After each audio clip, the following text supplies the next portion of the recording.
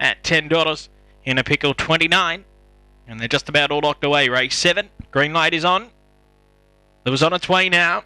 It's 350 Shades of Earl. Box 4 to bounce the fave. Ready. Racing now. Shades of Earl's bombed it. And away fast Mimosa with Dr. Flanagan.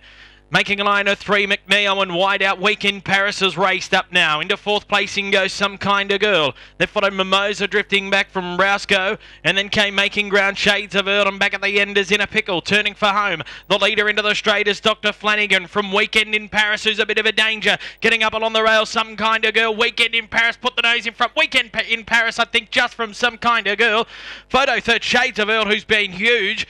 And Dr. Flanagan. Close up down on the inside there came Mimosa, not too far away, McNeo, and they're followed by In a Pickle and Rasco. Time 26.18, and the outside does get it.